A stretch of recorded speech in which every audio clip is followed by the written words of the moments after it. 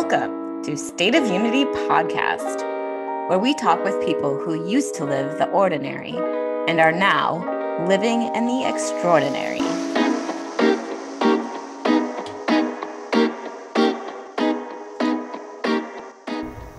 A master of many trades, Joshua juggles family, work, and volunteering. On this episode, he shares how simply observing other cultures allowed him to better understand, respect, and help. Listen in today as we talk about how he uses skills across multiple platforms to create rhythm and synergy. Well, Joshua, thank you so much for your time. I really appreciate it. I know I can only imagine, 8 kids, 2 nonprofits, and was it just one company or? Yeah, well, it's a consulting business. So I kind of help other companies run their businesses. So it's sort of like I'm running about 9 businesses right now. So it's a life, but it's good. My fruit grows up on other people's trees. I love to get underneath people and help them grow. And so, thanks for having me on. Of course. Yeah. Obviously your time is extremely valuable and limited. So definitely appreciate you. Yeah, so I'm in my third career. My first career was in the litigation industry, where I helped attorneys win $100 million lawsuits by putting together a better PowerPoint and running all the technology. And I was so kind of fed up with kind of just greed and power and the whole machine that I was like, well, I'm going to go do some good. So I quit my job and I spent 7 years in 21 countries studying global poverty. And so I had a ton of trips, all over Africa, Asia, South America, just, traveling all over the world, just really discovering what does the world look like? What are people doing? What does good look like? What are the people who are doing good, what are they doing and how are they doing it? And then after that, in 2010, I kind of took a split where I realized that, in my opinion, one of the most effective things that I could do was equip and train leaders. So I started a company called Growability to equip and train leaders to run organizations. And then in the nonprofit world, I started two organizations under one umbrella, but one of them is called Instruments of Joy, where we give quality instruments to musicians in need. And then the other one is Picture the Nations, where we basically represent countries by the beauty of their people photographically instead of by the stigma of their poverty. So kind of like if National Geographic basically gave all the money to the people in the photographs, that's kind of what we do with Picture the Nation. So yeah, so that's my crazy life, and I have 8 kids. So that sounds, I can't think of things that would be much polar opposite than the career that you had and then just running off abroad for what you said, 10 years. So what, that had to be pretty scary to just take that leap. It was, in a sense, it was terrifying. But I think it was actually less terrifying than staying in a career that I hated, and maybe hated is too strong. Staying in a career that was stressing me out. And I didn't want to, at the time that I kind of transitioned into my second career, I was 27 years old, and there were tons of options. If it didn't work out, if I couldn't make the nonprofit thing work, then I would just go back, into the courtroom world. But it really was something also just, I think everybody has a purpose. I think we're designed. I think God makes us all with unique gifts and skill sets and abilities.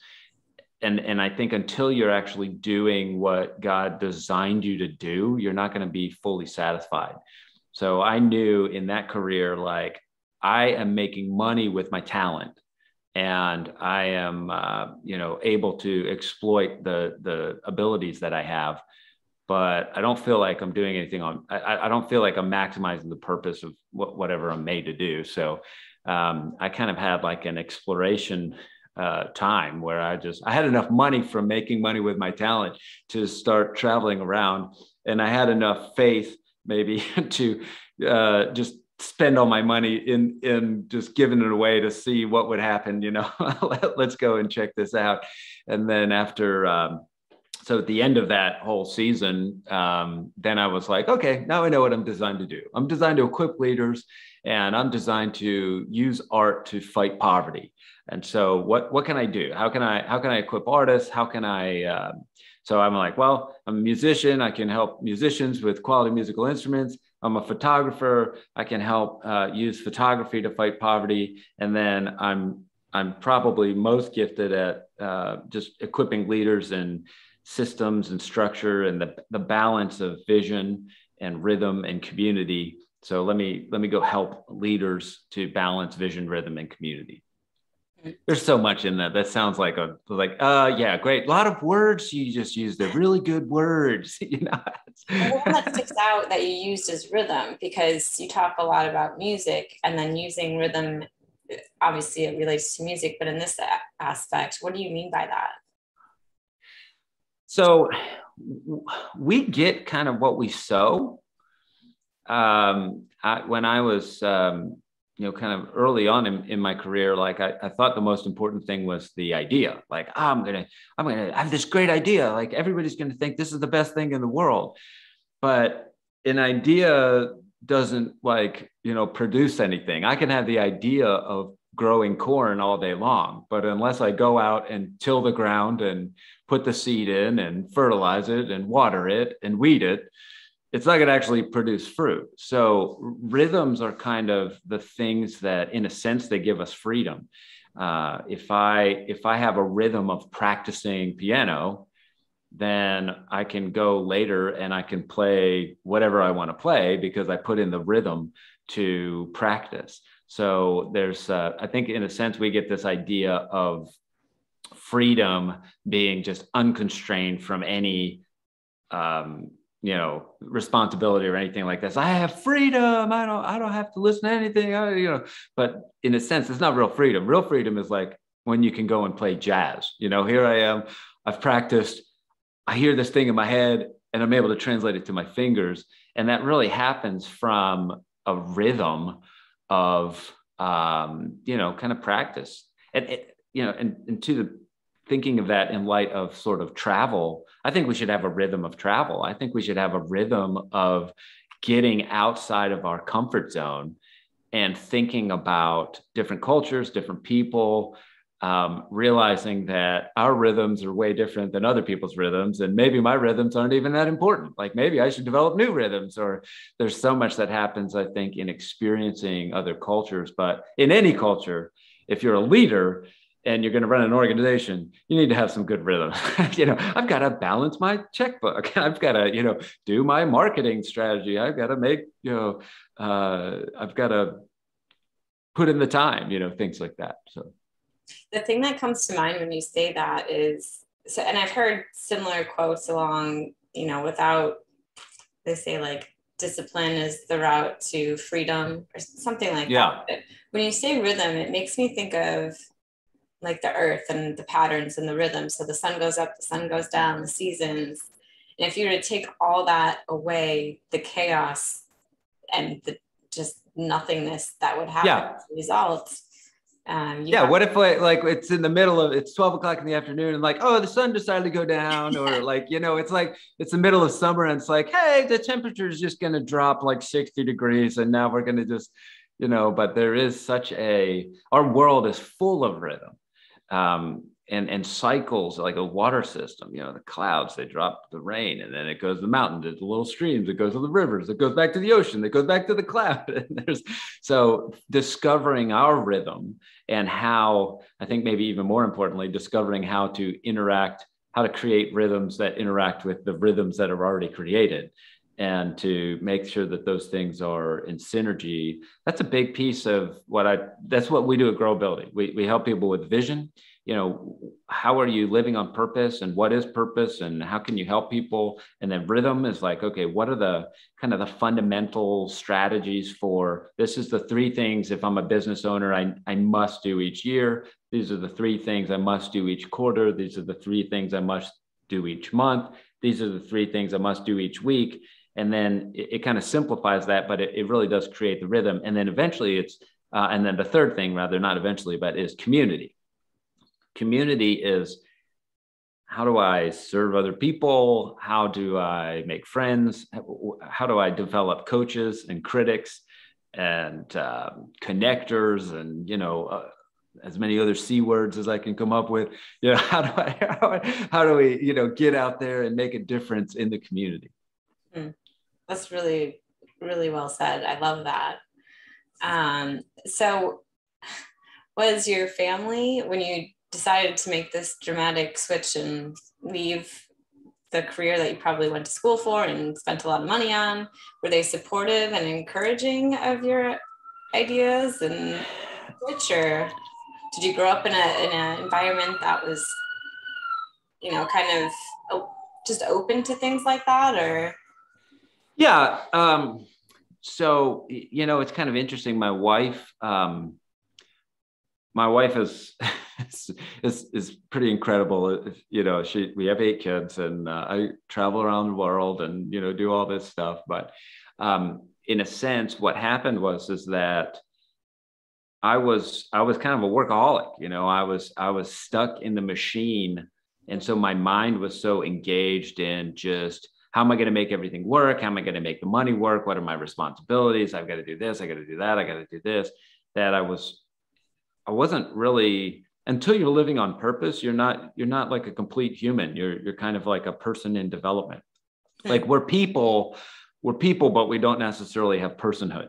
So personhood is something that really needs to be developed. So I think for my wife, even though it was super challenging to kind of take a risk and jump out and try a lot of new things, I think she was able to see a lot of the personhood development and was like, okay, I'm in. I don't know what this is exactly like, but I'm on board. Let's try to do this. And then it was also good for her. I come back, Sarah, my wife, Sarah, she's not as much, she's like super happy to be at home. I'm like super happy to be at home for like a week. And then it's like, okay, so maybe we should go somewhere now, and she's actually come on some trips with me, amazing trips, trips to Israel and trips to Uganda and Ghana and no, not Ghana, Uganda and maybe Ghana. I can't remember exactly where she went with me, but so yeah, I think that's when you're doing what you're supposed to do, stuff just works out. Yeah, I agree. So it sounds like travel massively impacted your life. It kind of did a 180 shift with you. So did you have? Oh my goodness. Yeah. So I can talk about that all day long. So my first trip, 2005, I go to Ethiopia. And I was actually trying to go to Sudan. And when we showed up, it was like my first exposure to like, okay, there's a lot of like corruption and craziness like all over the place, because like we were supposed to have this charter that went from Ethiopia to Sudan. And I was going with a Sudanese lost boy to go back to his initial village. And just like, he was a registered nurse. So it was like, let's go see what we can do and do some medicine like in Sudan. So when I got over there, they were like, yeah, now we're actually not going to do that unless you give us $10,000. And we're like, we already spent all the money to like, get, and it was like, well, and so that was kind of like a big eye opener. But then I kind of was off the beaten path. I'm like, okay, I've got extra time in Addis Ababa. Let me walk around. And I was walking by this gutter. I was walking down this like, this crazy street in this gutter. It's like 105 degrees outside. It's just like, it's absolutely crazy. And I look down in the gutter and there's this kid and he's just staring up at me. And he obviously lives in the gutter. He's got like disease on his face. He's got like half a shirt. And I looked down in this gutter and at that moment, I realized like, I have so much potential to do good that this kid never had. He was born into a place where, you work all day, like a construction job, I was talking to there were some pastors and some people that I was talking to on this trip. And I was like, well, can't people like, can't you just be like the best worker and then like grow because you're the best worker? And the pastor's like, you see that guy working construction? I'm like, yeah, he's going to work 12 hours today. I'm like, yeah. And he's like, and he's going to make $1.50. And I'm like, wow. And then he's like, and then he's going to go buy dinner for his family. And that's going to cost $1.49. And it's like, so you tell me how that guy is going to do better. So I'm like looking at this kid and I'm seeing a guy like working his butt off 10 hours a day, like doing construction stuff in Ethiopia. And I'm walking down the street and I look in the gutter and there's this like a kid living in the gutter. And I realized like, okay, I have more access. I have more opportunity. Like the things that I have capacity to do because of the gifts that I was given, the education, the places where I was born, the things that I've experienced, the lessons, like how can I not fully use those to fight poverty, to make a difference, to make an impact? It's not really, maybe it's not so much about like, what do I want to do and what do I love, but maybe it's what am I designed to do? What do I have the capacity to do? Where can I go? So on that same trip, we were at this like ghetto and I had my new camera and I was just like, snap, snap, snap, snap, snap. And this lady starts yelling at me. And she's like, she is so mad and she is yelling and she's like, ah. And I'm like, oh crap, what did I do? So I'm like, I have like a guide with me and I'm like, hey guide, like, what did I do? What's that lady saying? And he looked at me and he said, that lady said, don't take my picture if you can't fix my poverty. And like, it was like, I was just like, oh crap. Like here I am as this kid in the gutter and I'm already passionate about poverty. But then I'm like, I got my camera and I really was, and that was the moment where I said, I went over to that lady. I was like, I won't do that. And I will do everything that I can with this camera to help fix your poverty. And so that's that was like the birth really on my first trip in 2005 of like Picture the Nations. So with Picture the Nations, one of the things that we never do ever is take pictures of people without asking permission first. Like, can I take your picture? And then second, we print them out and we give them to people. And so every time we print the picture, we give it to somebody and we're like, hey, this is to show your beauty. Like the reason why we're in your country is to show the beauty of your people in this country. But then we also give the books, to organizations that fight poverty in that country, and they use them as fundraisers and things like that. And so like we finished our Haiti book. This is our Haiti book, which like, check out that picture. Huh? Yeah. That's so cool. Where, I think we've sent more than $50,000 of relief to Haiti by getting these books out, which is really cool. It's a really cool thing. But anyway, I know I said a whole lot there. And so if I would have never been on that trip, I would have been like, I would have had this attitude that the reason why people are poor is they're not working hard enough. And if they work as hard as I do, everything's great. Going on that trip, I'm like, no, the reason why people are in poverty is there's corruption in leadership. The reason why there's people in poverty, there's systematic, like greed and corruption and meanness. I don't know. It's like poverty isn't just an easy fix. Like you can't just say, oh, there's poverty. Oh, let's go fix poverty. I'm going to buy you a goat and everything's going to be better. Like that doesn't fix poverty. Like poverty is a huge cloud of chaos. And the only thing you can do to actually fight poverty is build bridges that grow out of poverty to help people climb on the bridge, get on the ladder out of poverty. And so all of that, like the exposure of how the world really is, was fundamental to me. And it drives kind of what I do. It drives every day. It's why I work so hard now. Is totally different. I'm not working hard for status or success. I'm working hard to serve and to love people. And it's so much more fulfilling, Mm-hmm. Yeah, I think coming from the United States, where we are that country that's known for working hard and you'll be delivered. So same as you, I think prior to my travels abroad, I had the same mentality for the most part. You see, I did have some experience with like the foster system here, not me personally, but just being involved in it and learning about that. Yeah. But that I felt like, if you hone in on your resources, you have the opportunity and, the grants and things like that, that I like to believe you would be able to have an equal opportunity as anyone else going to school in the United States. But when you go abroad, you can't even compare it. And I No. think you can stay in the United States and fully understand what that's like. Yeah, that's exactly right. If you don't, what's the Augustine quote, like the world is a book, and if you don't travel, you stay on only one page.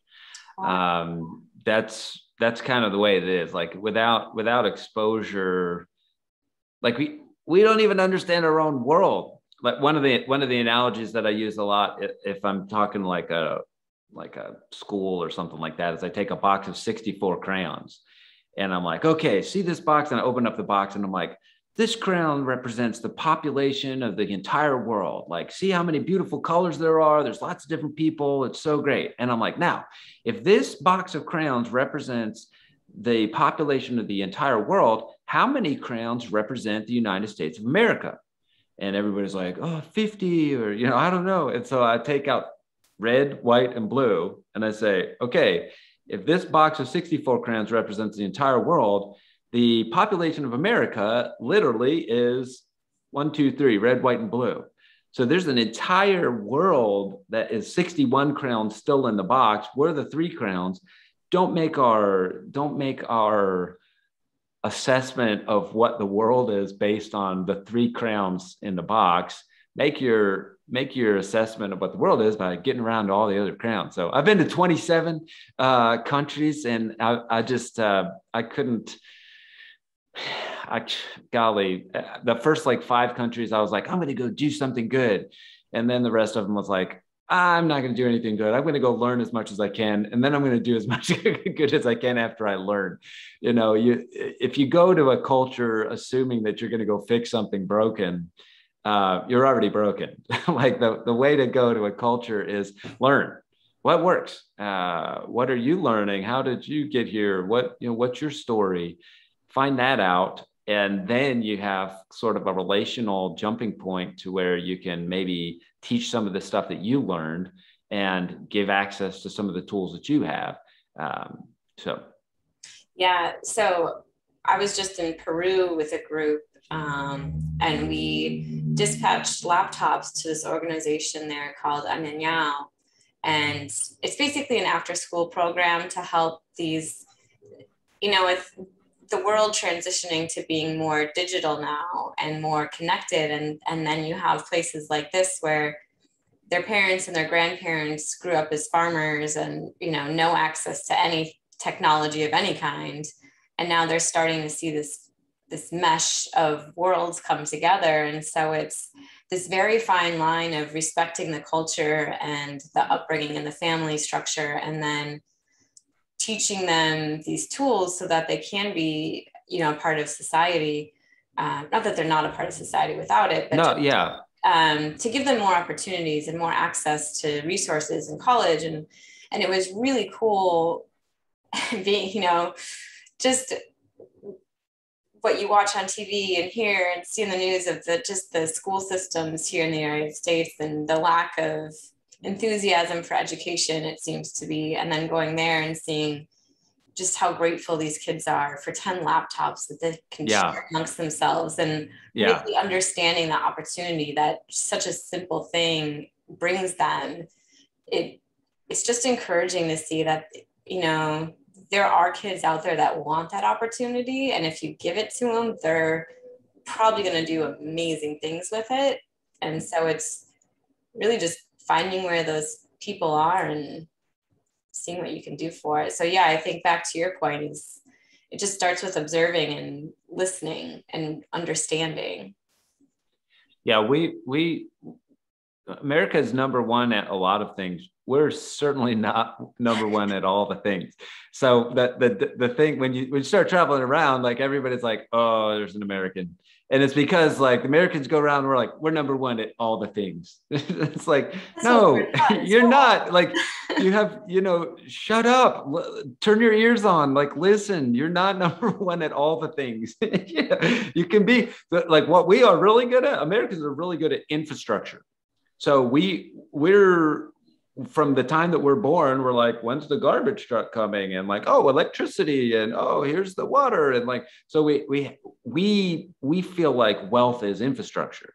And so we are like so good at like building infrastructure. Like, no, we can't do this until this, we're going to build the first floor until we have the basement settled and all the plumbing and everything. We got to have all these things in line.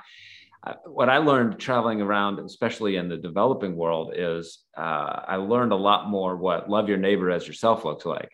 I learned a lot more like the value of relationship and the beauty of celebrating every moment. Like we don't know how to celebrate right now because we only celebrate when all the infrastructure is perfect and everything went perfect. And then at the end of it, we're like, okay, this was perfect. We had great infrastructure. So now I can celebrate. In the developing world, it's like, you know what?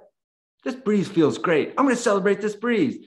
This lollipop, it's incredible. Like, I'm going to celebrate this lollipop. Like this meal that we're having a good conversation. Let's celebrate that. And we get so bogged down in like, well, am I the best? Like, I'm only the best, right? Is it? Yeah, we lose sight of life. We're more human doings than human beings. And I think traveling around the world will teach you how to be more of a human being and not so much a human doing. Which doesn't mean you can't have rhythms. We already covered that, but still. So true. So you, as your position is, you're building a lot of people up. So who helps build you up? Who's your superhero? Whew. I think there is several from a mentorship standpoint. Most of the mentorship that I have actually comes from books, and most of it comes from books from people who are dead. So that might sound crazy, but the best, like when somebody writes a book, they're taking like a lot of work and effort and a lot of life energy, and they are sharing that. Like I'm writing a book and I'm like, what? This takes so much more effort than I could ever imagine to like get, because I want it to be perfect. I want it to be something that really is great, that impacts lives, that shares the lessons that I've learned and really made that important. So in our world, we don't take so much time to actually invest in something and really, really just dump it into like concise expert form. We just tweet and move on. Hey, here's what I think. Tweet, gone. Here's what I think. Instagram, done. Like, here's what I think. But so I love to really study and analyze the books that people write, especially people that I think are interesting or I respect. So first book I read all the time is the Bible. Call me old fashioned, but the one who created the universe might have something to say about the universe. So I'm reading that every day. Like I figured that out. My goal in life is to love people the way Jesus did. And that I wish I could say that, yeah, I do that. That's my goal. That's where I'm headed. That's what I wish. That's what I want. That's what I strive for. But in business things, like I read like these old like people that everybody thinks is boring, like Peter Drucker and Albert Deming and like all these management thinkers. So that's one of my best mentors, I would say, is books. Secondarily, I think everybody needs there's 5 people that we need to have in our life and surround ourselves with. So one is we need coaches. So I've got a coach named Nancy Reese, who kind of just chews me up every time.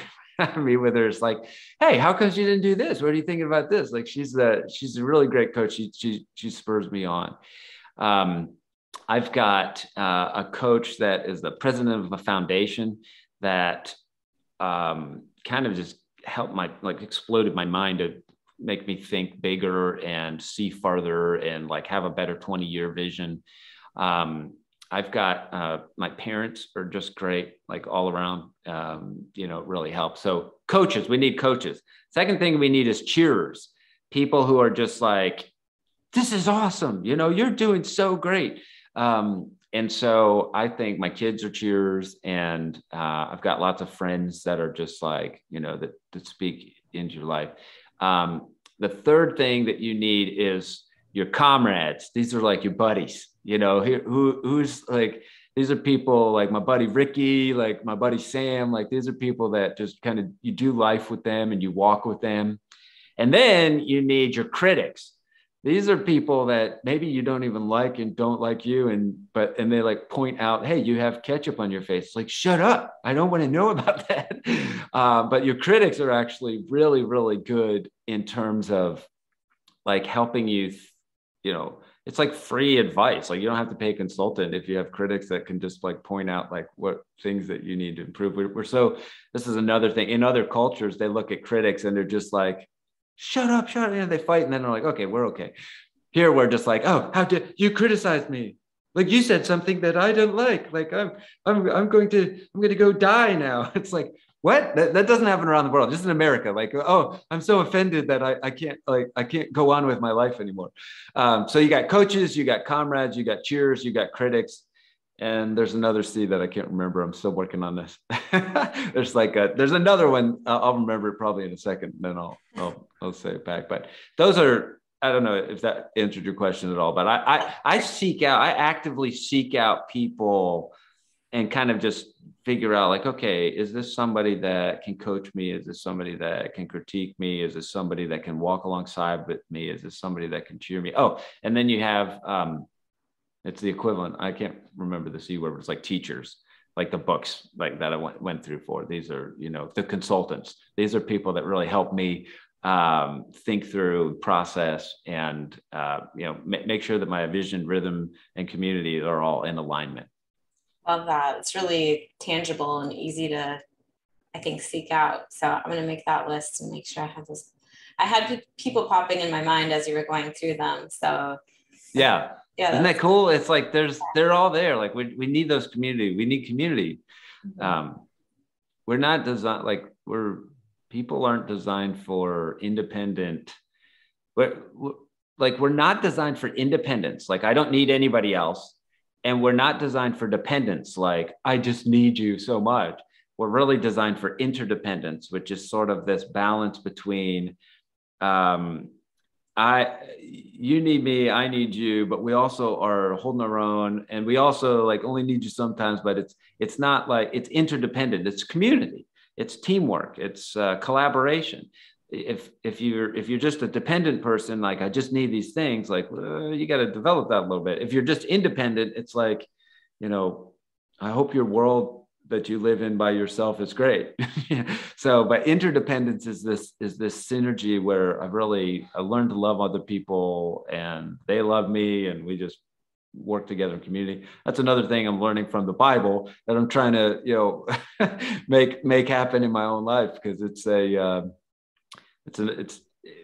personhood and community are not easy. They require work. They require rhythm. So there you go. And comes to mind a quote by Jay-Z: "You do you, and I'll do me, and at the end of the day, we can do we." Oh, yeah. There you go. That's fantastic. I love it. More pragmatic than I do, but anyway. Well, thank you again. This has been just great tidbits of good information and fun storytelling. So, you shared your company, Growability. Is there anything else we can do to help support you in your missions? Oh, man, if people check out instrumentsofjoy.org or pictureofthenations.org, that's great. That's real opportunities to serve people With Instruments of Joy, we've given out like 617 quality musical instruments in 67 countries. So there's tons of people all over the world right now who they're as good as Beethoven, but they don't have an instrument. And so we've got $200, you can give them an instrument. With Picture the Nations, we need really gifted photographers who will go on photo giving trips and just, you can make money in your photo business, but then on this one, it's like, you're not going to make any money. You're going to pay to go on a trip, but you're going to give all the photos to other people. So that's kind of what Picture the Nation does. And then our podcast, Growability Podcast, is really fun if you want to learn about vision, rhythm, and community. So awesome. And just a quick question with the instruments. If people had instruments that they wanted to donate, is that something that they would contact you for? Or is it just you financially? No, absolutely. Okay. Yeah. So what we do with every donated instrument is we make sure first of it that it's in good shape. We repair it, set it up. We get it into the hands of a musician in the developing world who needs a quality instrument. And then we take a picture and give that picture back to the person who donated the instrument. So if you've got a guitar sitting in the corner collecting dust, replace that with a picture of somebody that's playing. And so that's what we do. Awesome. Wonderful. Thank you again. I really appreciate your time. I won't take any more of it, and look forward to connecting with you in the future. I'll have all the links to your websites and cool things that you're doing in the show notes. And take care. Keep doing what you're doing. Thank you so much for listening. If you enjoyed this episode, spread the word. Share with a friend, post it, comment, shout out. Let us know. Be sure to hit the subscribe button so you don't miss another episode. Follow us on our socials and be sure to check out stateofunity.org for upcoming group experiences. This is Cara Irene, hoping we leave you feeling inspired to do more.